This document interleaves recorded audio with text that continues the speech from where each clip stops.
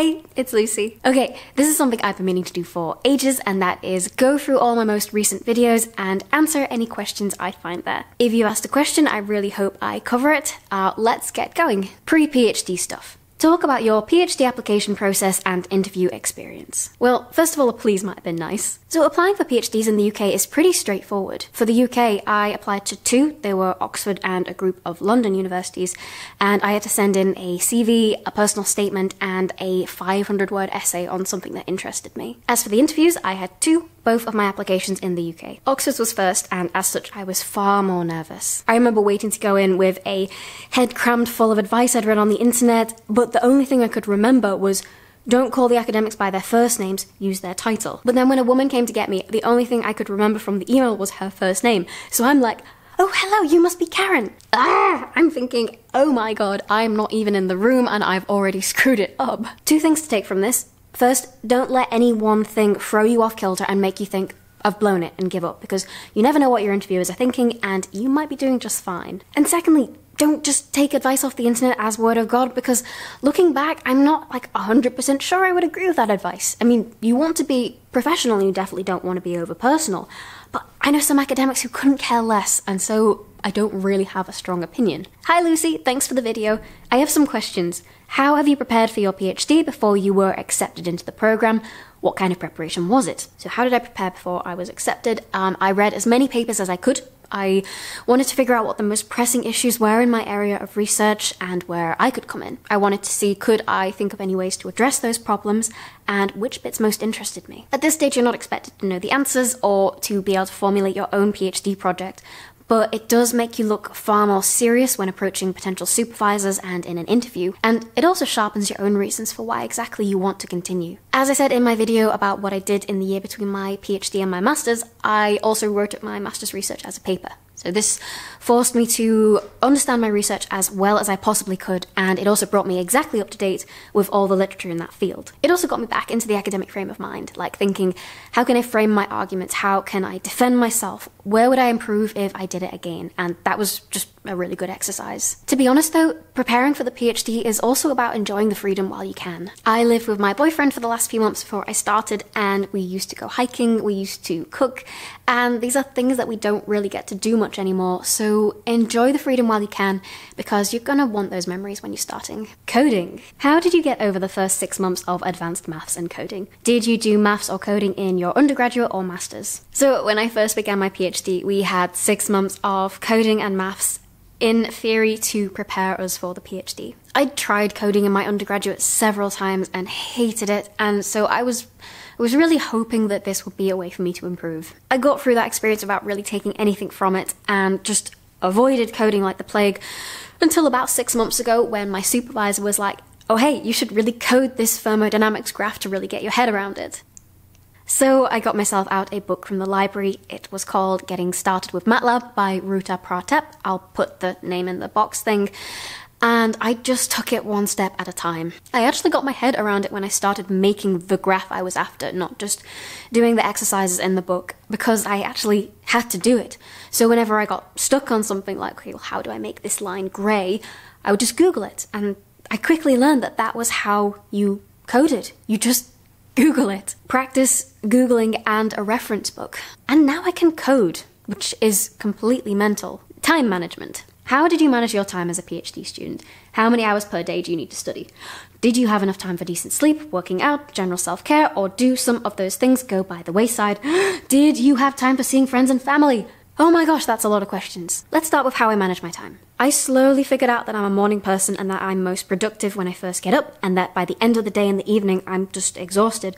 So I shifted my day around to suit that. Really though, it varies so much that there's no one typical day, and there's not really any set hours that I work. Sometimes it's 10 hours because I'm on a roll and don't really notice the time. Or sometimes it gets to 2 o'clock and I'm like, nah, I'm not feeling it, and I go for a run, and then I'll just make up that time another time. Something I will say is that you have to make time for all those important things that you said in your question, like getting enough sleep and seeing family and enjoying hobbies. You won't just have that time lying around in a PhD. You have to actively carve it out. It does get harder the more you get into your PhD to take care of yourself, and no one else is going to take care of yourself for you, so be responsible and look after yourself and treat yourself with kindness. Money. Do you do part-time jobs aside from doing your PhD? Man, it's tempting because we're so vastly underpaid, but I really wouldn't recommend it. Anytime you're not working on your PhD, you should either be looking after yourself, like exercising and seeing friends and sleeping well, or you should be doing something that gives you satisfaction, like cultivating a side project or working on something that is really fulfilling. I have written a novel during my PhD, which can and hopefully will be monetized, but that's secondary to why I wrote it in the first place, which is because I just love to write. So I wouldn't be thinking about the money. The time for earning money will come after, and you will do better in the long term if you focus on your PhD and get a really good PhD so you can get a really good job. So just don't think about money right now. Would love you to do a video on what to buy before starting a PhD. Do you use any diaries or planners that you couldn't be without, hard drives, etc.? Hard drives! And another, and maybe another. Back up the backups of your backups, and then back them up again. I am actually backing up my hard drive as I'm filming this video. So yes, a hard drive or 2 or 3, a cloud subscription, a Dropbox subscription, because it's so cheap these days and there is no excuse for losing your data, and you will accumulate so much data during your PhD, and precious, precious data. So you can't lose it. Otherwise though, I'm not really sure. I'm paperless and use a software called Evernote to store all my notes, which is free and endlessly useful, and I talk about it more in my Essential Apps video, which again, we'll put in the box thing. Really, you want to spend as little money as possible during your PhD, because minimizing your outgoings is the only way to give yourself a pay rise in this situation. So rather than thinking about what you can buy during your PhD, I'm going to turn this question around and say, what can you not buy during your PhD? Reading. Please tell us your method for reading and taking notes on scientific papers.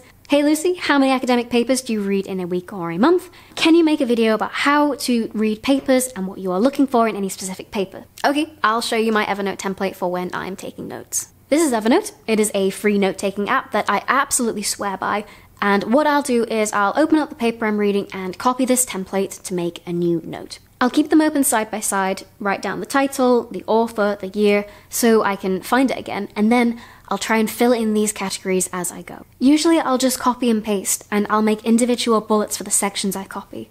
But for the premise one, I'll write my own summary. This way I can find my notes later by word search, and by copying anything I think is useful, I probably won't have to scroll through that massive paper again. I also take screenshots of any figures if I think they're important. So far, this has really worked for me. I find if I get lazy and just start copying things in a long list without using that template, I'll just be copying things in willy-nilly without really thinking about it and thinking about whether it's important. So having that template forces me to concentrate and assess on what I'm actually looking for.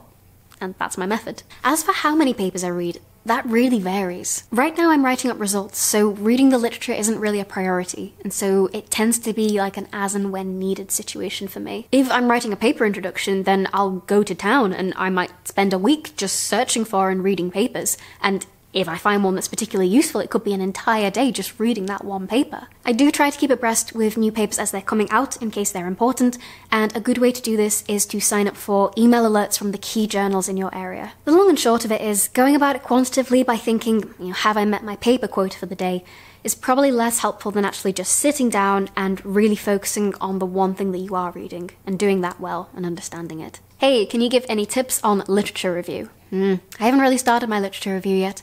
I'm planning on waiting till the very end, that way I know exactly what I need to write about to contextualize my research. But I have written lit review style introductions for papers and reports I've had to write. And when I do that, I tend to make bullet points of headings and subheadings that I expect to go through. That way I can follow my train of thought and see if it's going to be logical for the reader. A good rule of thumb is to start broad and slowly narrow it down until you're completely focused on exactly where your research comes in. I was wondering, have you ever made a video on tips for how to read papers fast or faster? Really, this is something you'll figure out for yourself. As you're reading a paper, you'll start to get a feel for which parts you can skip. Say if you're just after what they found out, then do you really need to read the methods?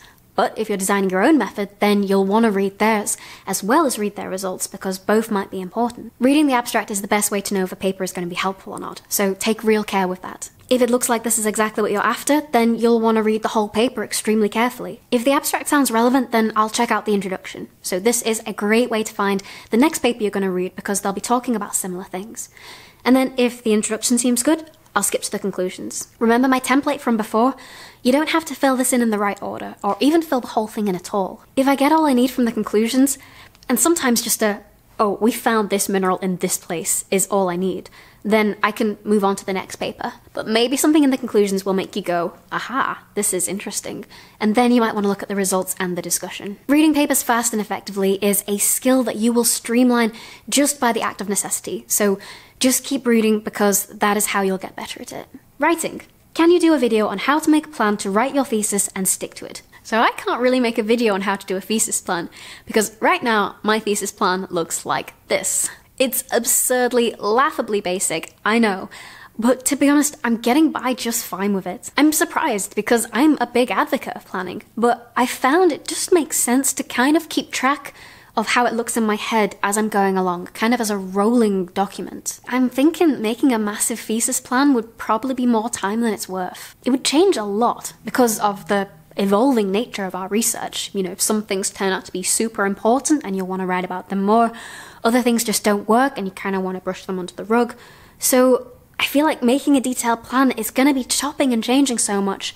It's probably just detracting from the actual sitting down and writing time. To quote one of my favourite fictional characters of all time, preparation can only take you so far. After that, you have to take a leap of faith. I started writing about 6 months ago. It was very low-key, it was very unself-conscious, and I didn't really think about what I was doing because it would have felt too scary to sit down and contemplate writing my thesis.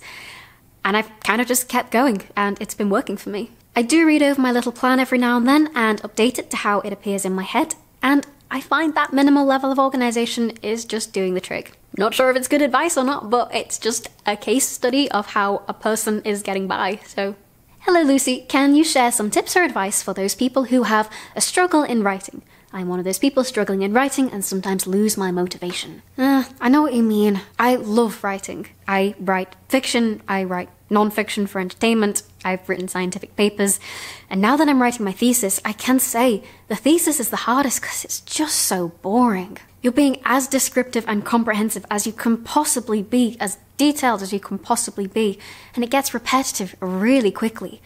But there are two things that are keeping me going. The first, every single word that you write on that page is a grain of sand filling up a glass, and when that glass is full, you get a PhD-ish. It's an imperfect metaphor. What I mean is, every word counts, it all adds up, and once you've done that, editing that first draft is easier than the actual writing. And the second thing that keeps me going, which I said in my motivation video, is just, it's got to be done, so why not just get on with it?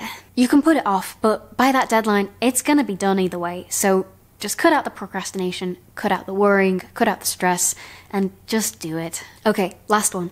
Personal. What are you going to do after your PhD? Ah, that question every final year PhD student dreads. Well, I've been thinking about this long and hard, and I've got a couple of ideas. I'm going to play this one close to my chest, I think, because it's also up in the air, and I'm probably going to make a video on it at some point. But I'll let you know, and I'm definitely going to keep this channel going, so you'll get to see it. Well, alright, that about finishes my Q&A, my first ever Q&A. I really hope you enjoyed this and found it helpful, and I really hope if you asked a question that you got it answered. If you think I should do this again, then please let me know in the comments. This is also a good time to say, if you have any questions you'd like answered, please comment. I'll keep screenshotting the best, and if I get enough, I would love to do this again. Thank you so much for listening. My name is Lucy Kissick, I'm a final year PhD student at the University of Oxford, and take care.